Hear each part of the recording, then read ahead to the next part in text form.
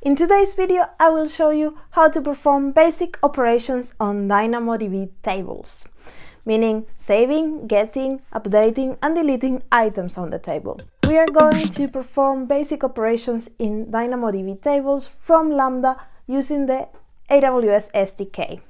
So I will not get into how Dynamo works and what is Dynamo, but I will just go straight into the code and show you how you can get this done. As always, building everything as infrastructure as code from the Serverless framework.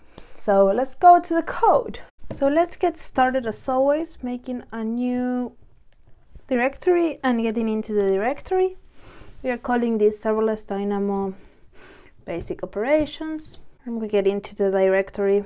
Then we just initialize the npm package, npm init-yes, and then we initialize the serverless project sls create -t aws-node.js-n, and then we put the name of the project so that we don't need to change it in the serverless YAML. It's changed for us. Now we open Atom and we are going to do some modifications, and then we are going to create our Dynamo table. So the first modification, we already have the name in place. I'm going to remove a lot of comments, they're distracting. Then I'm adding my profile because I have many, and I will just use my default profile. And I will pick the region that is Ireland, but you can pick any region you like. By default is North Virginia. Then we are going down in the serverless YAML, and we are just going to define the database using CloudFormation. I have done this many times, and basically we are defining a table, and we are using environmental variables. If you want to know more about environmental variables, leave me a comment below and I can make a video out of it. But for now, we are just using environmental variables. And I'm creating them in the serverless YAML so we can access them from the code and from the serverless YAML. So I create a custom variable, and then I add my environments property in the provider and refer to these custom settings that we just created. Then the next step is to define permissions for this table, and we are going to define the permissions where the IAM role comment is, and we're replacing it, and we're defining for get to put, update, and delete items in this table, so the Lambda can do that. After that, we are going to create some new functions. So I'm going to create one function per each of the things we want to do. You can have everything in one function, or you can have it in separate functions. If you want to know more about this, you can go and check my video on patterns. But for now, I will make it easy, and I will make one function per operation. One function for save, one function for get, one function for delete, and one function for update.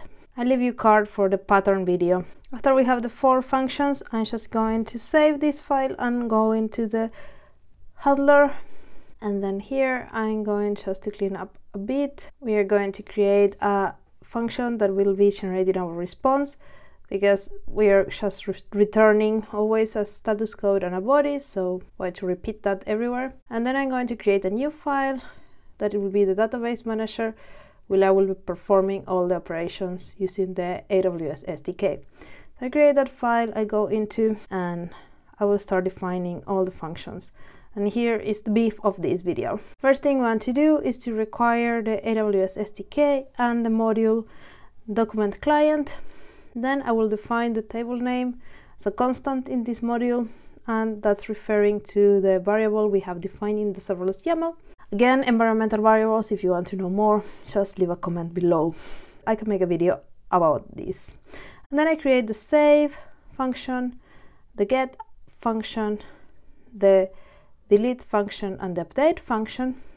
And you will see that in each of these there is more or less the same structure. There is a parameters variable where we will define different things. In all the cases we have the table name because we need to know in which table we are applying. In the case of save, we have the item, that is the one that we just want to save, the whole item, and the table name. In the case of get and delete, we have the table name, and also we have the item ID, that is the reference to this item we want either to get or to delete. And in the case of update, the parameters will be more complex.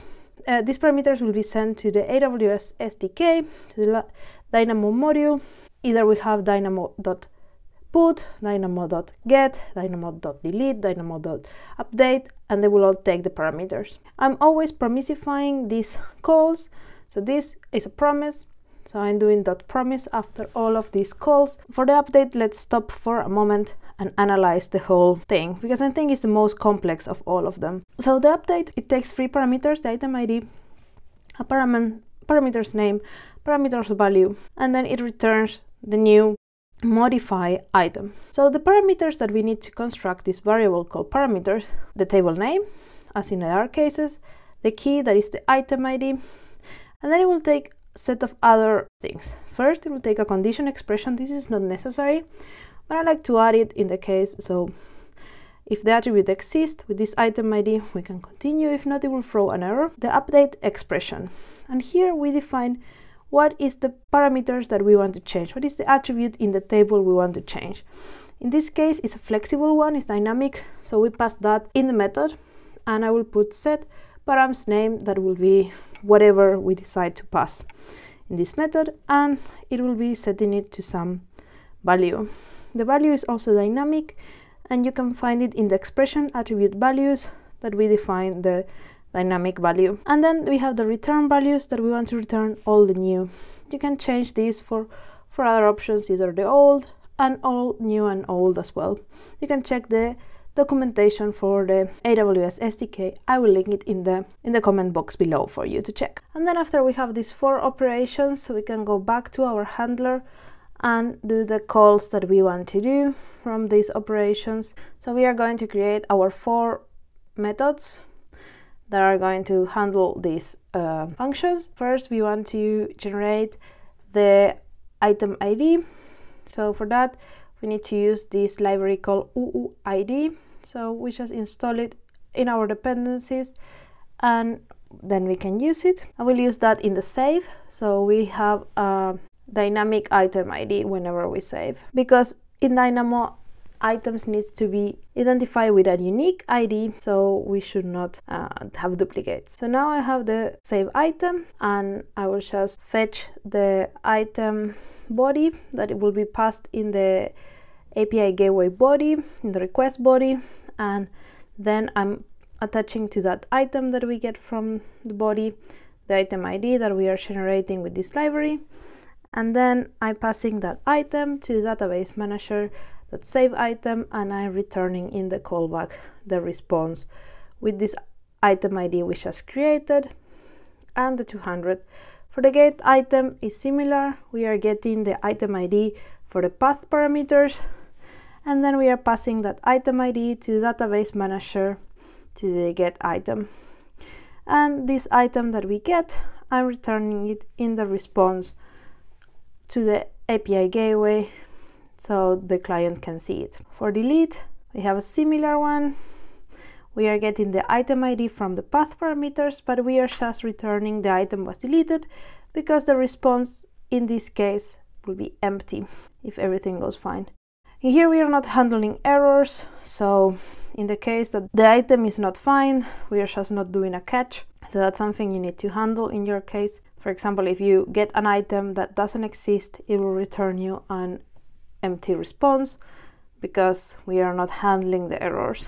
So remember that these are only for the happy path, but this is an example for you to see. And for the update, it's a little bit more complex. We are getting the item ID from the path parameters, and then the param name and the param value from the body, because this will be a put, so we will have a body.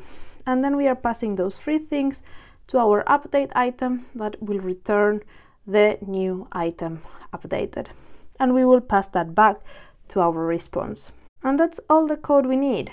Now we can go and deploy, and after this deploy we can test it in Postman. So I will speed this up for you, so we go to testing. So when this is deployed, we get our 4 endpoints that are more or less the same.